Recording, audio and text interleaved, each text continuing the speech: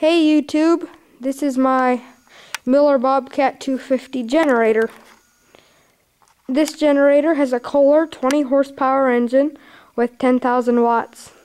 We've used it in the disaster service in a town that got hit by a tornado or something like that.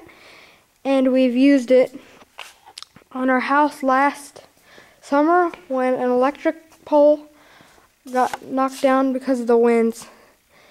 I'll just show you a little bit around it now. There's the carburetor, this part's the carburetor too. There's the Kohler.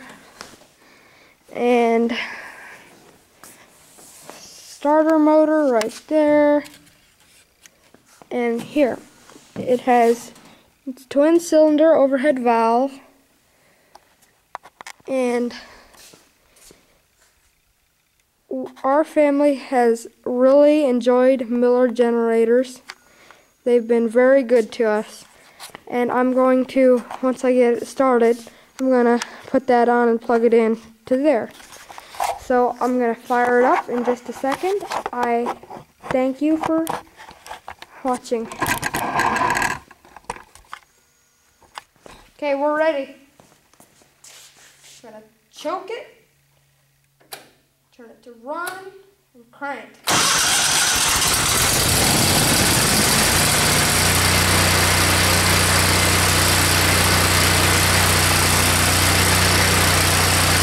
turned it down to idle.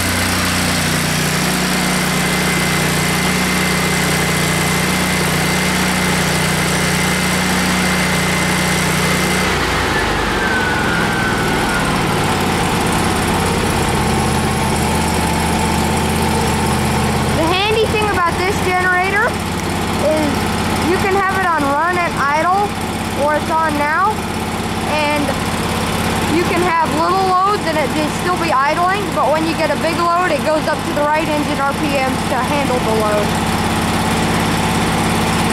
So let's plug in this saw.